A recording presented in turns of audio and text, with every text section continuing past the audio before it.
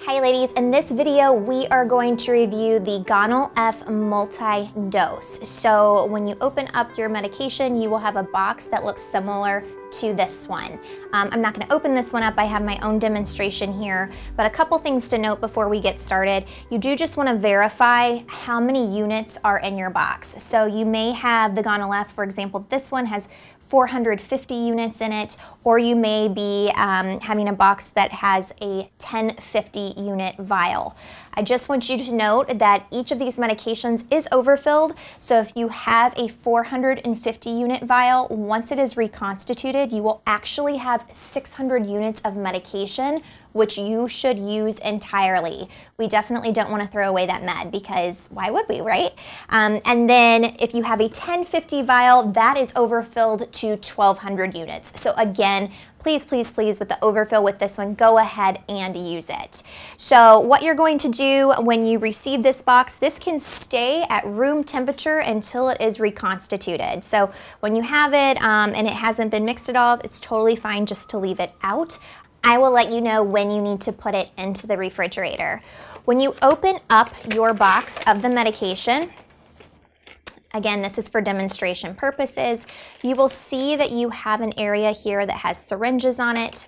You have a syringe that has water, it's pre-filled already, and then you will have a vial of medication that will have powder in it. So the first thing that you're going to be doing is you're going to pop off the top of the vial that has the powder in it, and you're going to remove the top of this syringe that has the water in it, and you're going to go ahead, push in, and push all of the water into the vial of the powder. The powder will automatically dissolve within the water, but if you do see that it needs a little bit of assistance, you can go ahead and just swirl the vial. You don't want to shake it because there will become air bubbles and it's going to be harder for you to pull it up. So once it's reconstituted, at this point you can go ahead and withdraw the syringe that will be empty, and this can go directly into your sharps bin.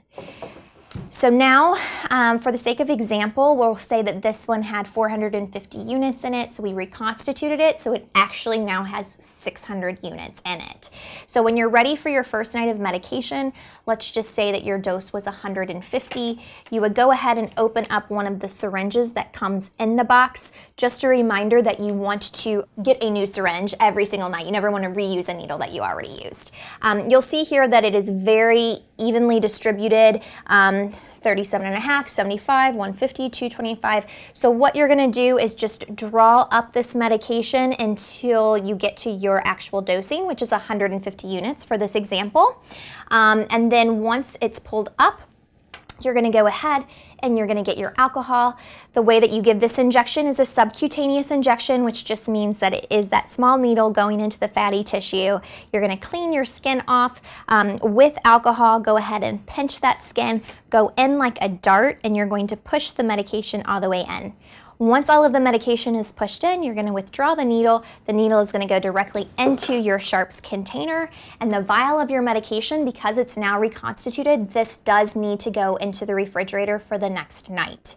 On night 2, since you've already reconstituted the medication, you just need to take it out of the refrigerator, get a new syringe, and again, just pull up to your prescribed dosing.